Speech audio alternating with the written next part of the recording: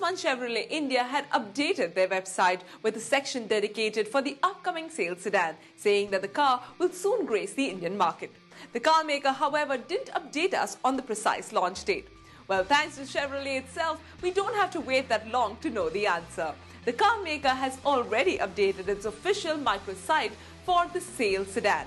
And the interesting bit of information to be gleaned is that the car will be launched in India on February 1st. Going by the countdown ticker on the official website, we expect the sales sedan to make its debut on February 1st. Besides the launch date, Chevrolet has revealed more information about the car too. The engine range includes a 1.3-litre turbocharged diesel and a 1.2-litre petrol engine. The safety features, on the other hand, ABS with EBD, speed-sensitive automatic door locks, airbags, seat belts with pre-tensioners, collapsible steering wheel and some more.